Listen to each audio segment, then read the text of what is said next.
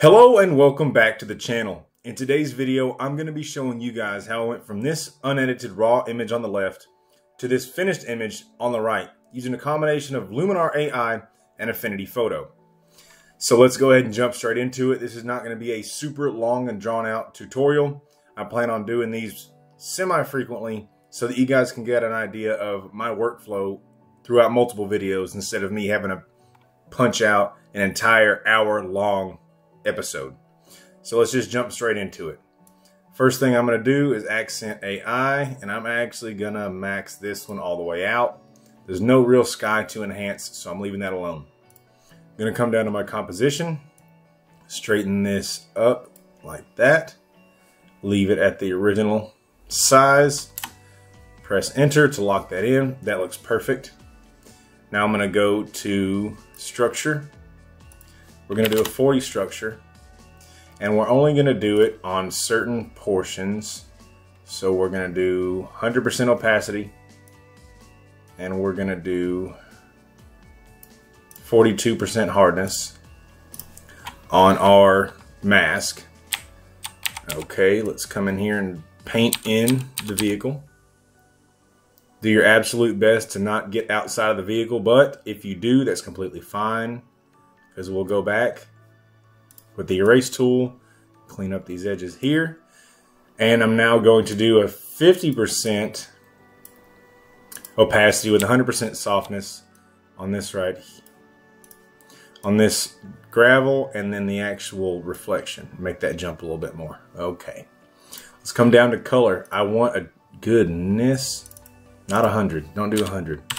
20 is probably going to be good. 20 looks good. And I'm going to give it a 10 bump in vibrance.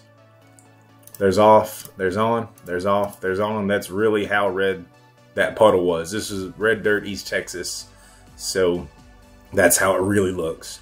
And that red is a metallic, deep red, and that's really how it looks in real life. So that's how I want it to look on here. Let's go to details again. 10 on the small, 20 on the medium. I'm going to bring the opacity up to 100. Softness to 53. Why do I keep collapsing these? Okay, and now we're going to add some detail to the nose, the wheel, and the side. Now again, that is not the same as sharpening. I don't add sharpening. If the photo is not in focus, then it's just not in focus. But I do try to accentuate some of the grill, headlight, wheel, and the intercooler right here, because this is a turbocharged 2.5. So that does have a visible intercooler at the front of the car. So I want that to kind of jump out in detail. So bump my details. Now landscape enhancer, probably going to go with a 10. There we go. That gives me a little bit more punch in my reds and oranges and greens. Okay, I like that. Sky AI. So this one, I'm going to be replacing the sky. I already know I want sky number 5, so I'm going to select it. I like that sky a lot. It's in the right spot. I like that it actually took away the little, you can hardly see it, but this bird and this cell phone tower in the back. It just cleans that out. That's perfect. I'm going to make some adjustments. So on the brightness, it was full sun. So I'm going to bring the brightness all the way up to match. I'm going to bring the defocus to probably 20. That looks good.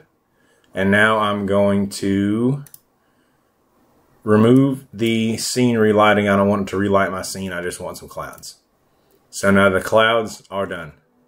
Let's come on down here to, I was using a manual focus, adapted. This was a SMC Takumar 85mm f1.8 6 element manual focus 1960s film lens, adapted to the Lumix S5. So there is no optics adjustments. I am going to do the super contrast, medium contrast, probably 20. Let's start off, back on, off, and back on. Let's do 15. And we are done in Luminar. I'm going to export this as a TIFF, and then I'll see y'all over there in Affinity Photo.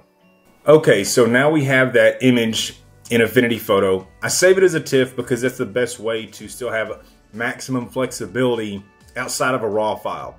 So I can't resave it as a RAW, but I can save it as a TIFF with the maximum amount of detail and maximum amount of flexibility for a little bit more tweaking in Affinity Photo. So first things first, we need to get rid of this car, but I already know from doing it the first time that it is not gonna work. There's just not enough information. Yeah, see, that's not gonna work. So we're actually gonna clone stamp this thing out. It's gonna be a bit of a process, but I'm gonna show you. So flow at 100, hardness at 50, opacity at 100, Alt, click what I want to clone, and I'm gonna draw a little bit, okay? Alt, click again, draw a little bit, and we're just gonna do this over and over and over until we get rid of this blue car. And yes, it will be kind of a repeating pattern, but then we'll go back in and we will adjust and make some other changes to get it to blend really well. So I'll catch you guys back here shortly. And I think that's gonna do it for us. Oh no, I hit the tire. Don't hit the tire. Get that and make it blend itself in. That looks good. You can go here, tweak and tweak and tweak till it looks perfect. I'm not gonna do that because, again, I don't wanna make this an hour-long video. For your and my final images, I would clean some of this up even more. But, so I'm gonna do the auto contrast. I'm gonna do auto levels. Okay, that looks good. Auto color, I like that. And I don't like the auto white balance, but I do see that it does need a little bit more in the warm side. So I'm gonna do 3% on the white balance. I'm gonna hit my curves. I want to make that anchor point right there. Dip my shadows a little. Bump my highlights a little more than that was showing. And I like that a lot. Okay, now I'm gonna hit 0 and bring up the dodge, 33 hardness, 33 opacity as per my usual. We're going to brighten up the wheel a couple times, hit this back wheel a couple times. We're gonna even out the brightness in the nose of the car as best we can without it looking weird. And then we're just gonna add some overall brightness to the nose and the side. One smaller mask, one larger mask. Now that's a little bit brighter, and I'm gonna add one more pop on that front left corner. Okay, and that is completed. Thank you guys so much for watching this video. Please like it if you liked it. Leave a comment down below on something you have a question on, something you want me to cover in an upcoming video. And please subscribe to stay on top of all of my new content. Thank you guys so much. Y'all have a great day.